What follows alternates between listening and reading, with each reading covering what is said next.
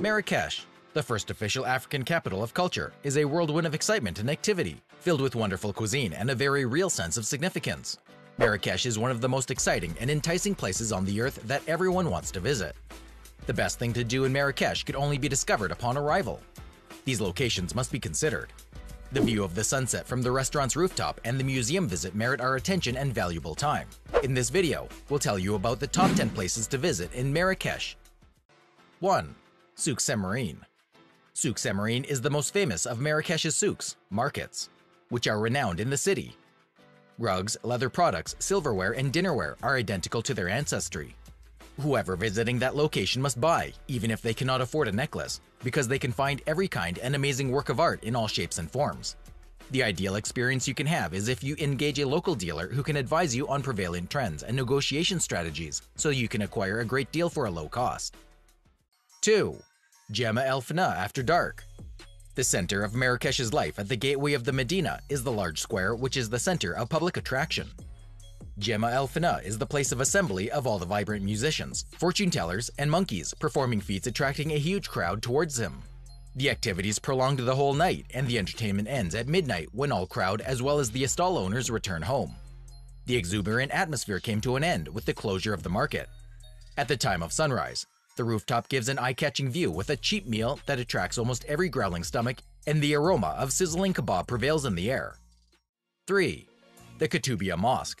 With a 70-meter-tall tower that may be seen from miles away, this mosque is the most recognizable and well-known landmark in the area. According to folklore, the muezzin who recited the yazan had to be blind because the tower was situated at a height from which anybody could see the ruler's harem. It is regarded the most exquisite Almohad architectural masterpiece. It was destroyed and then rebuilt with the existing mosque. Non-Muslims are not permitted inside this mosque. 4. Stroll around Majorelle Gardens. The lush green cactus, palms, and ferns show the artwork of skilled painter Jacques Majorelle. He came from a small town of Nancy in France for some health issues, but soon became well known through his marvelous paintings in his Moroccan life. After the death of a well-renowned painter, the French designer bought his property upon his death. His ashes were scattered in the garden. Now the ground became a new home to a fabulous museum, where the one who has the craze for painting gave a visit to pay a tribute and to enhance their knowledge of painting. 5. El Badi Palace. The epic, once the Grand Palace of Al-Mansour is the most significant site to visit. The Saadian ruler built this opulent palace with sunken gardens with reflective pools during its triumphant years, but was later destroyed when it was occupied. Now the sparse vegetation, ruined walls, and walls struck from every corner, and the only living creature which could be seen is the nest of storks.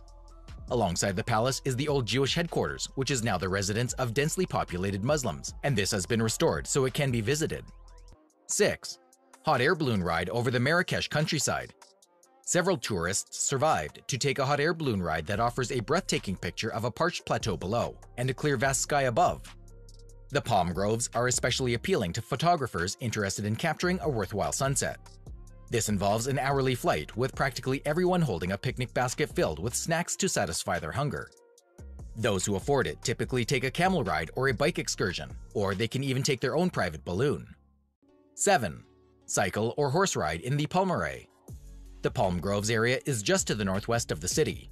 Around 50,000 trees have been planted in the hub of luxurious hotels that can become the center of attraction for those who admired the natural greenery, and especially for those who are interested in photography.